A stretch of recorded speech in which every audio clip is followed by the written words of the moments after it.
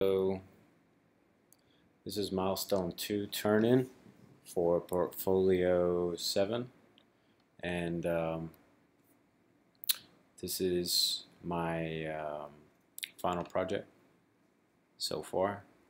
Posted some images on ArtStation, a few renders, and this is where I'm at with this guy. I am not too thrilled about the lighting, so I'm definitely still tweaking that to get that a little bit better. I don't know why there's, well, I mean, I know why there's like this orange tint to them, which I'm going to adjust. But for right now, I wanted to pump out a few renders just to mark where I'm at. So there's a few stills, and then there's the before. So a little bit of improvement there. And then I have here the dragon asset, a few renders as well. Was able to render it out successfully and take it into Nuke, and you know, with a shuffle node, get it displaying correctly. Also was able to get a few different passes, like beauty passes, diffuse. I set that up for the render to make that happen for us. And then here again is the before. You know, starting to get a little bit more organized with this ArtStation. Hopefully it's a little bit better. But yeah, so that's them with those. Again, I'm still tweaking lights, probably still working on it, you know, after the submission. And then after that, I had this rock right here. That was the influence for this one. And not too bad. Could use maybe a few more critiques or something on this rock, maybe if it's not up to par where it needs to be. And I've already taken it into Maya. This is the high poly,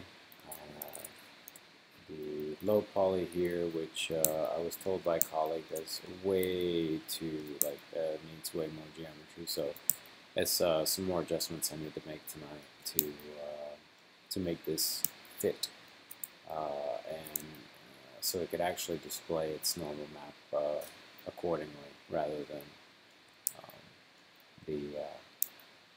the soft render that it keeps pumping out. So I'm still tweaking it, but we'll get it going.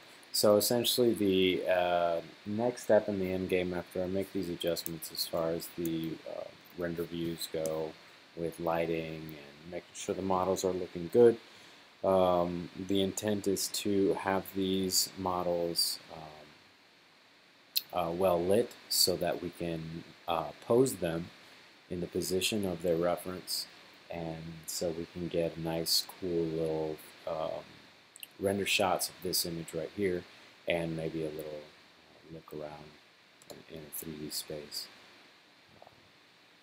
I could just see myself getting a few good shots starting out coming down from here, which actually, speaking of, I'll probably model this tonight. The sphere, I totally spaced on it. That should be a fairly simple process, but that'll get done tonight. So the next submission, you'll see the sphere modeled and textured to the best of my ability. So that'll be something.